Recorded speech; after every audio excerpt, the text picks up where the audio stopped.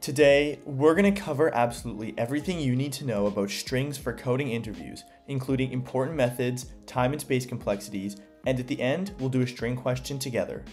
Coding interviews often ask questions regarding manipulation of strings, and these questions are notorious for being difficult, mainly because people don't take advantage of Python's built-in string methods. Before we cover those, let's make sure we understand exactly how a string is implemented in Python.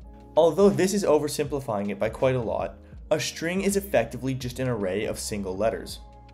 For example, the string banana is implemented just like this array. So, if you wanted to access the first letter of a string, you would do it the same way you access the first item in an array. However, there are tons of string-specific functions that come built into Python to save us time when working with strings. For example, if we wanted to capitalize every letter manually, we would need a hash map mapping every lowercase letter to an uppercase letter, looping through each letter in the string and changing it to its uppercase version. Using a simple Python method called .upper, we can get the uppercase version of the string immediately. This is the real power behind using Python for coding interviews. It saves you time and simplifies many problems. Now, let's cover the important string methods. Firstly, we have all the methods related to casing. .upper makes every letter uppercase. .lower makes every letter lowercase. .capitalize converts the first letter to uppercase and the rest to lowercase. .isUpper returns true if every letter is already uppercase and false otherwise. .isLower returns true if every single letter is lowercase and false otherwise. The next category of methods are the ones related to numbers and other characters. IsAlpha returns true if every character in the string is a letter and false otherwise. IsNumeric returns true if every character in the string is a number and false if they're not. And lastly, IsAlnum returns true if every character in the string is either a letter or a number and false otherwise. This excludes all symbols like spaces, dashes, colons, and more. A few other basic but important methods that you should know include count, which returns the number of times a character appears in a string, find, which returns the lowest or first index where a character appears in a string, and rfind, which returns the highest or last index where the character appears in a string.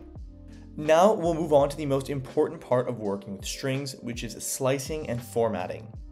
Slicing strings just refers to being able to extract certain parts of strings, and formatting refers to being able to manipulate strings to the format we want them in. Starting with slicing, this works basically the same way as taking subarrays. For the string banana, if we want NaN, we would take the string from the second index all the way up to the fifth index. If you add an additional number into this, you can change how much each step increments the index by. Again, for the string banana, if we now want AAA, we would just take the string from the first index all the way up to the sixth index, stopping just before the sixth index.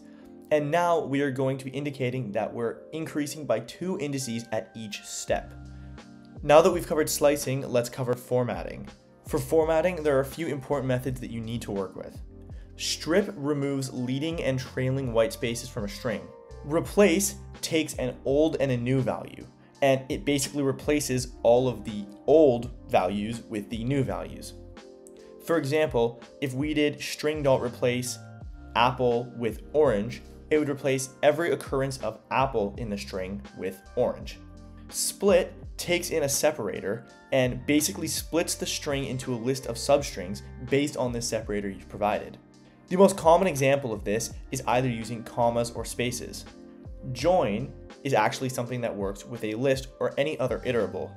You provide something that you want it to join each item in the list with, and it creates a string separating each item in the list with whatever you've provided. Lastly, f-strings allow you to put expressions inside of string literals. To practice what we've learned, let's solve this LeetCode problem. Our goal here is to check if a string is a palindrome, meaning that after you convert all of the uppercase letters to lowercase letters and remove non-alphanumeric characters, we want to know if it's going to read the same forward and backward. Now, we can do this literally just using everything that we have learned in this video. For starters, we know that we want to convert all uppercase letters to lowercase letters because we'll be given something like a man, a plan, a canal, Panama, which is going to have some capital letters. So the first thing we want to do is take our string, which is represented by S, and make it lowercase, which we can do by the lovely method we've learned, dot lower. Now we've made the string lowercase. The next thing we have to do is remove all non-alphanumeric characters. Now we know that we can check if something is an alphanumeric character by doing the isAlNum method, but how can we actually remove all of them? The simplest solution here is just to iterate through each character in the string, check if it's an alphanumeric character, and remove it if it's not. To do this, we can simply write a for loop where we're checking each character in the string, and we check if this character is an alphanumeric character. Now, if it is an alphanumeric character, we want to keep it. If it's not, we won't keep it. But now we need somewhere to keep these new characters. So what I'm going to do here is just create a new empty string, and every time we reach an alphanumeric character in the original string, we can just add this to our new string. Now, if you look at this first example, we should have gone from something like this to something like this. All we need to do now is check if it's the same forward and backwards. Now this is going to be a little bit of a creative solution based on something you've already learned.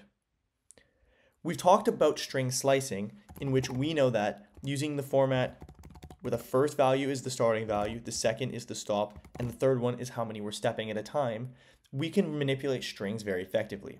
Well, what we want to do is simply reverse the string. We don't actually need to provide a starting point because we want to use the entire string, and we don't want it to stop anywhere because we want it to go through the entire string. But instead of going through the entire string one at a time, we actually want it to go backwards or reverse through the string, which is by -1 step at a time. This will reverse our string, so all we have to do is check if the original string is equal to the reverse string. This will either return true or false, and we can just return this for the entire function to get our solution.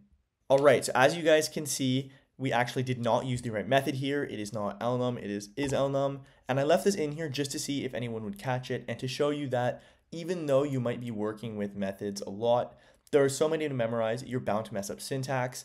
The important thing is that syntax is not the thing that is the biggest deal in the world. As long as you get the actual approach right and the logic correct, you can fix small syntax errors, and then once you run it with the errors fixed, everything should run properly. Now we can submit it, and we've successfully solved the question using everything we learned in just the past couple of minutes in this video.